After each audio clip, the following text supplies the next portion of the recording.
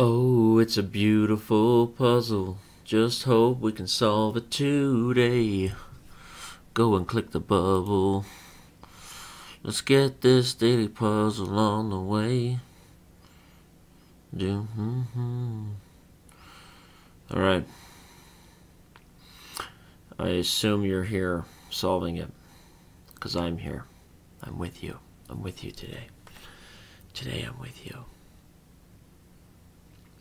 Okay, if rook f7 and king to g8, we can just play knight takes e7 check, queen takes, and then rook g1 check and take g5. So rook f7, we can safely assume that king to e8 is the only move, which opens up the idea of rook takes e7 check, which is now a double check. He plays king f8. Then we play rook f1 check. He plays king to g8.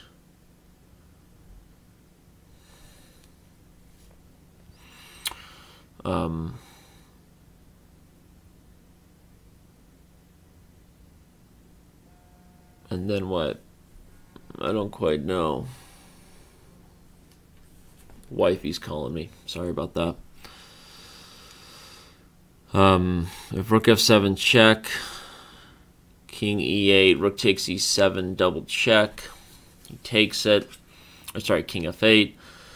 Rook f1 check again. I mean, we can go back to f7 check, and when he plays king e8, I just didn't see a new maneuver that made that any better. So again, if rook f7 check, king to e8,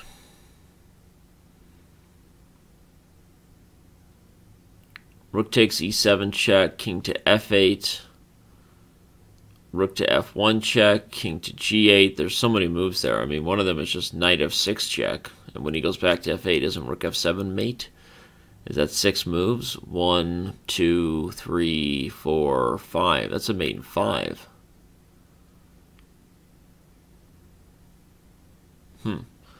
Rook f7 check. If king to g8, again, knight takes e7 check, queen takes, rook g1 check, queen up, rook takes, that's mate. So rook f7 check, king e8, rook takes e7 check, king f8, rook f1 check, king to g8, knight f6 check, king to f8, rook f7 is mate. Seems to me like a mate in 5 is on the docket. Oh, okay, I had it right. I had it right 100%.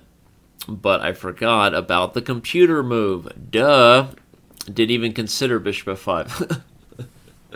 You like this, Chess Kid T today? Boom. Represent. All right.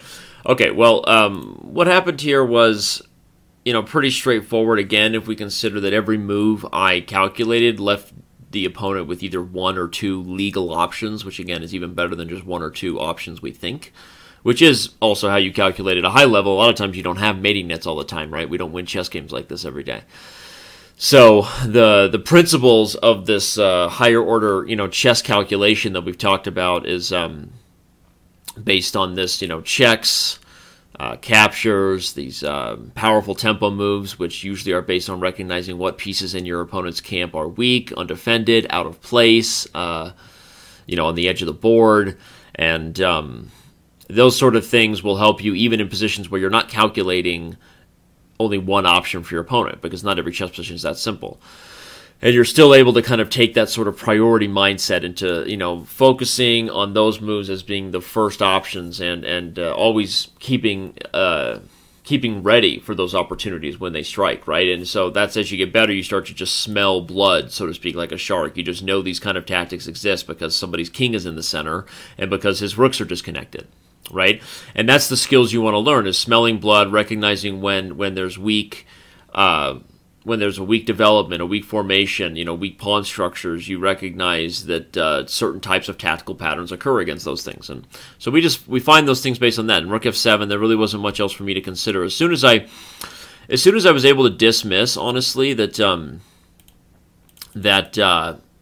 to g8, which is like the other second legal move, as an option because of knight e7 here, we just kind of knew it was just a matter of time. And I only thought it was a mate in 5 because I forgot about bishop f5. So, all right, I hope you enjoyed it. Hope you enjoyed today's daily puzzle. It's April 7th. We didn't really mess around any today, and we got right to the point. And I hope you all go ahead and give me a like on the video. Make sure you subscribe, and we'll talk to you later.